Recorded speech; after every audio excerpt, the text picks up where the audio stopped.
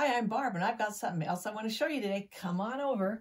All right, right here, this is my speed control, right? That makes it so if I want to control it just to not go any faster than that when I've got my foot all the way down, then it won't go any faster than that.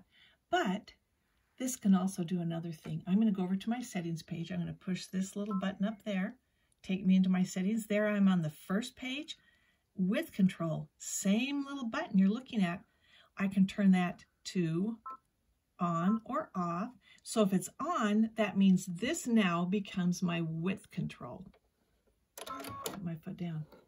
And that now will control the width of my stitch instead of the speed. That's how easy that is. So maybe you're doing a zigzag stitch. You want to go big zigzag, little zigzag, big. You can do it right there with that as you're sewing. Pretty cool, huh?